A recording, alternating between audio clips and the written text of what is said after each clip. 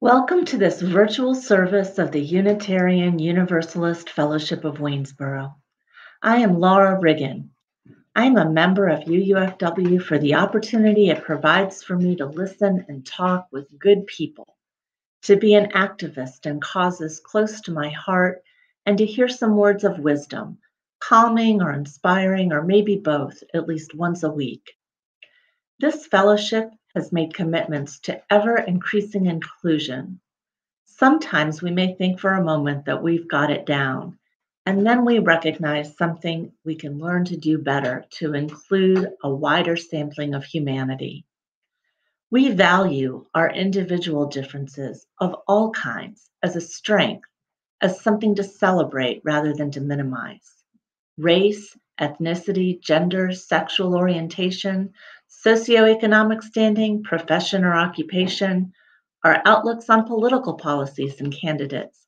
Many are the differences among us, and when we celebrate them rather than hide them, we are stronger.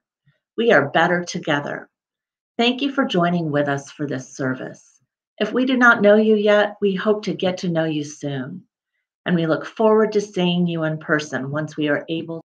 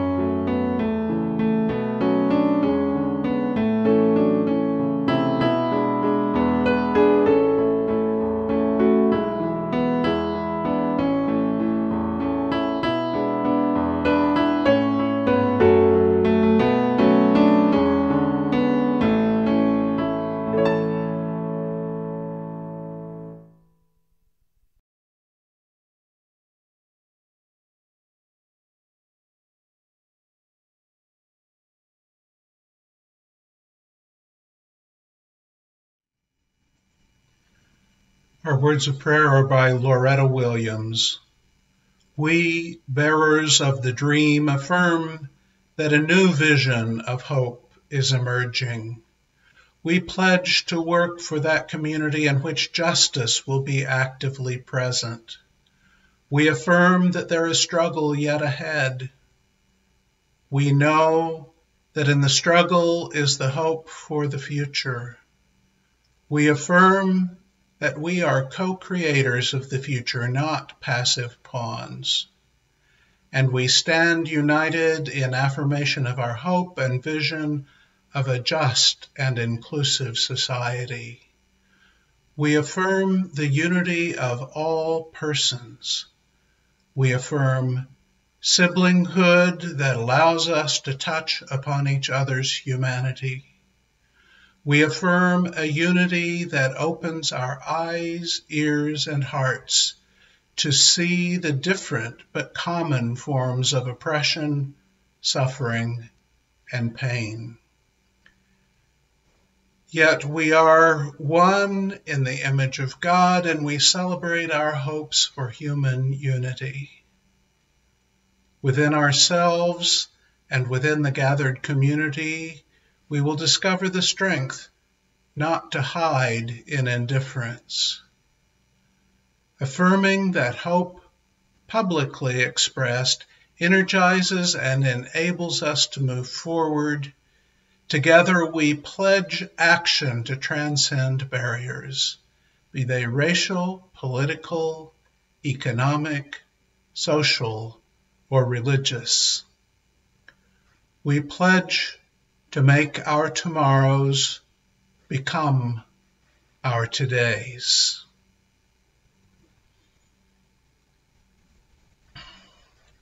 Each week as we gather, we have the opportunity to share the joys and sorrows of our personal lives. We did not have any submitted for inclusion in this service this week, but we know that every week there are joys and sorrows that remain unspoken among us. So together, let us join quietly in holding these joys and sorrows in our hearts.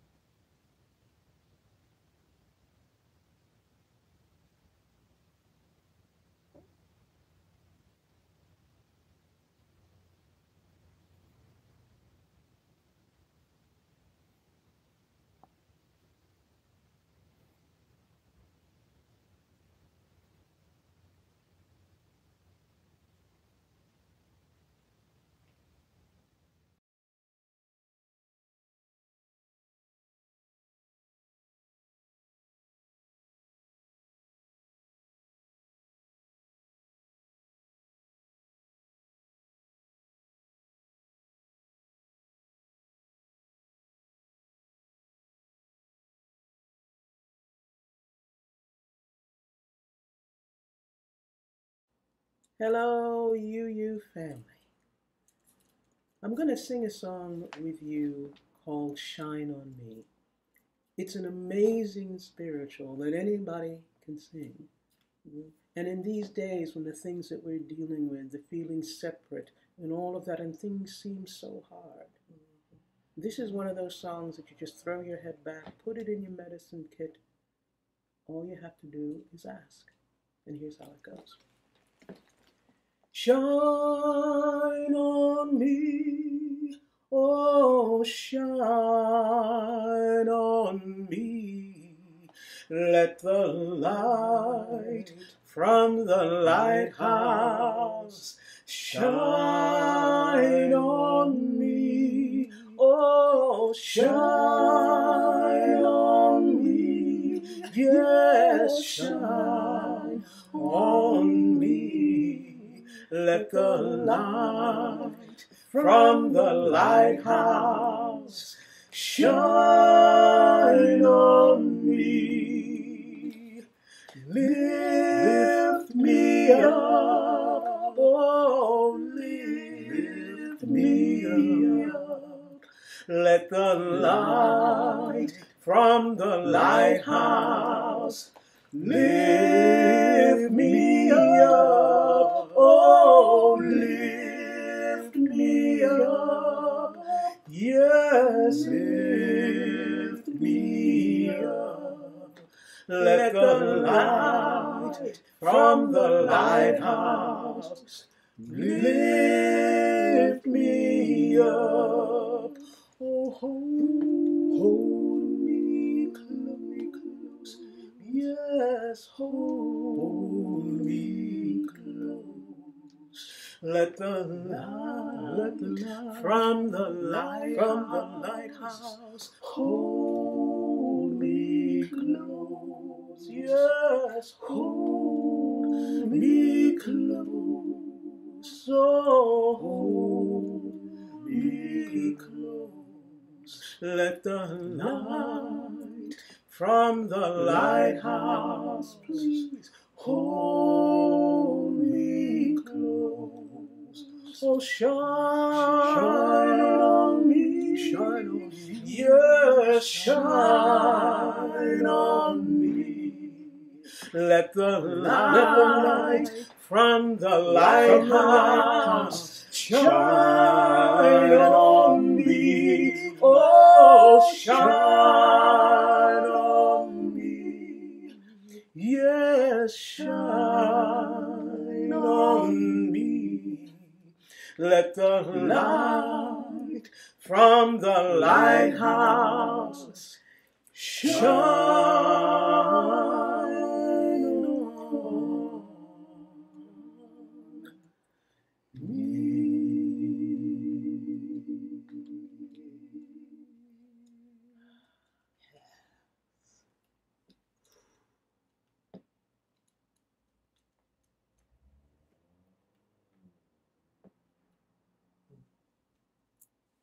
All you have to do is just ask.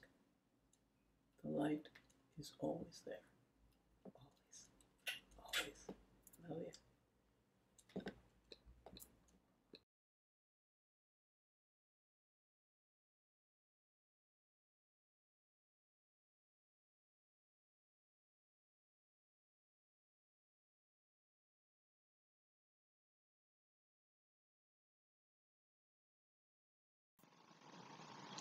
Beyond Borders by Rick Hoyt. Man on roadside carrying suitcase. Go forth, because we are always going forth from somewhere. Going from our homes, our childhoods, going from our cities and countries. Going from innocence to experience to enlightenment. Going into mystery and questions. Going into the desert. Getting to the other side. Go forth. Leave behind the comfort and community of one place, head into the anxiety and loneliness of another. Carry with you the love and laughter of this place and let it light your way. Carry with you the wisdom you have learned and the good memories. May they give you strength for your journey. And when you have been away long enough, far enough, done what you'd set off to do, been there so long that place too starts to feel like home, come back.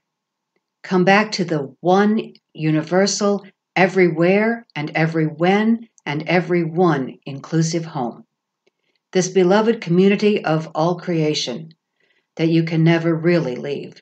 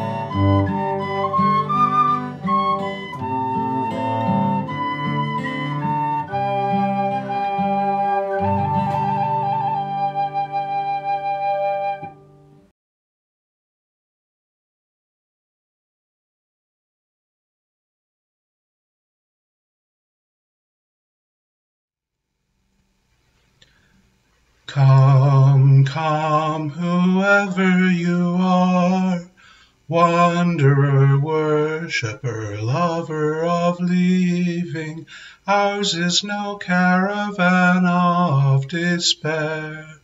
Come, yet again come.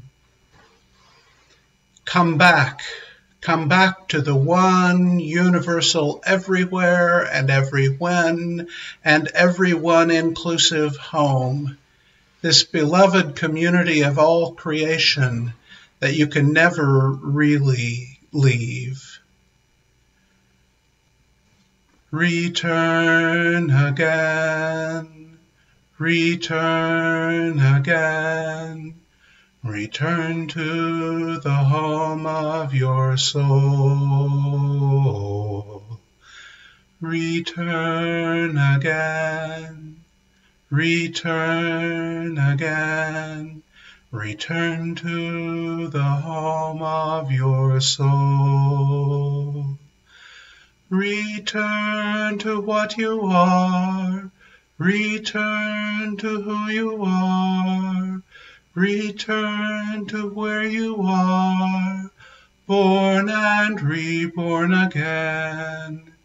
Return to what you are. Return to who you are. Return to where you are, born and reborn again. Return again. Return again, return to the home of your soul. Or in words you might recognize from the Beatles, get back to where you once belonged. This is the time of year when everything is starting up again. People are recentering on their priorities and activities. Schools have resumed classes in whatever fashion they are able, given local conditions and concerns about the pandemic. Many people who were able to vacation this year are back, going about their business in whatever way the pandemic allows them to. We have had our water service and are back in what we sometimes refer to as the church year, even though there is no great difference here between summer and the rest of the year. Even before the pandemic struck, we had minimized that difference in this fellowship. At one point in time, it was not uncommon for Unitarian Universalist congregations to either shut down for the summer or to change their style of service nearly completely and to stop many of the activities of the congregation until Labor Day had passed.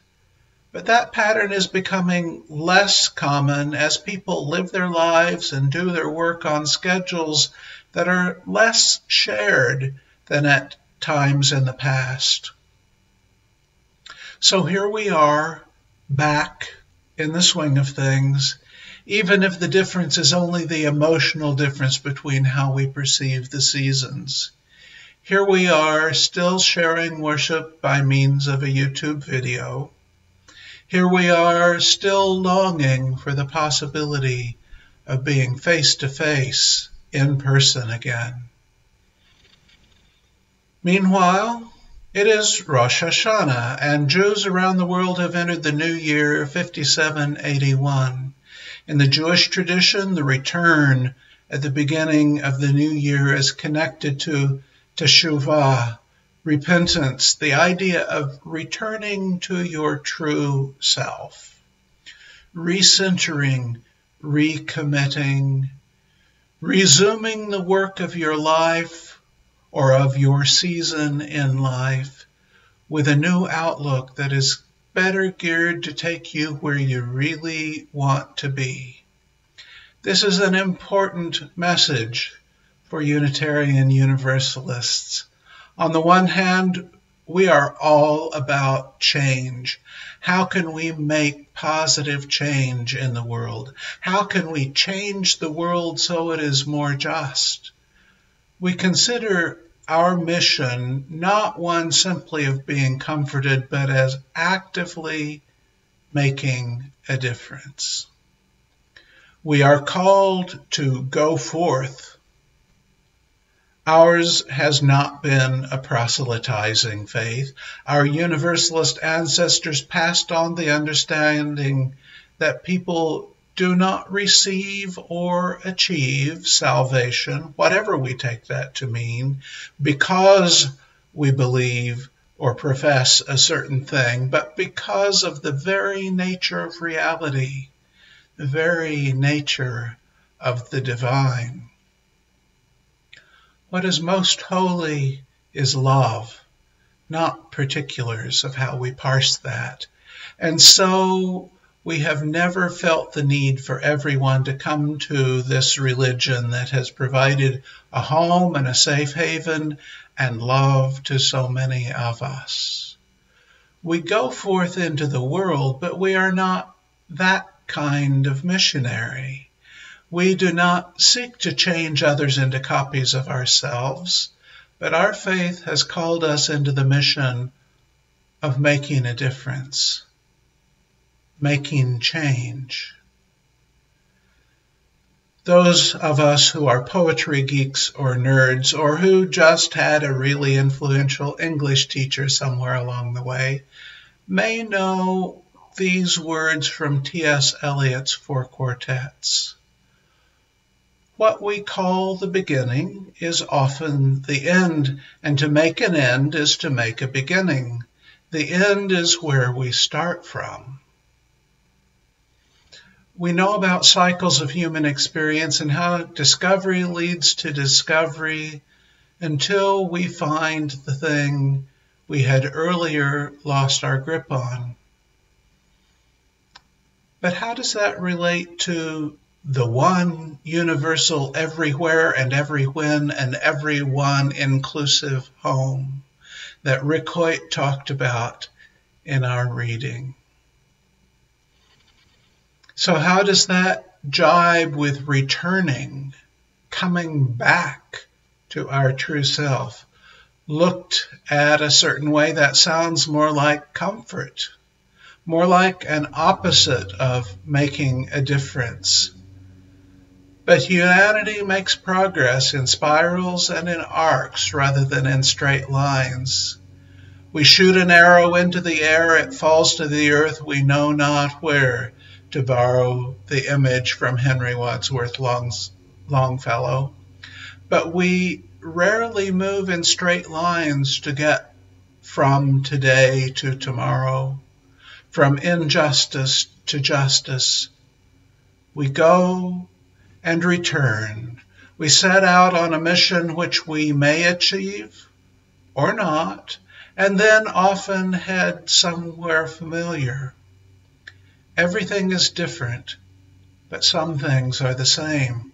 Like our solar system corkscrewing its way through time and space, so is our path to a better world. We return in order to head out again. We may be gathering scrapbooks full of memories, but if we are lucky, if we take advantage of our situation to find that the end of one cycle is the beginning of another, if we set forth with the mission of love and justice, we find that our world of motion is not a world simply of making ourselves better, but making the world better. And so, let our words of benediction this day be words from Rick Hoyt. Carry with you the love and laughter of this place and let it light your way. Carry with you the wisdom you learned and the good memories. May they give you strength for your journey. Amen and blessed be.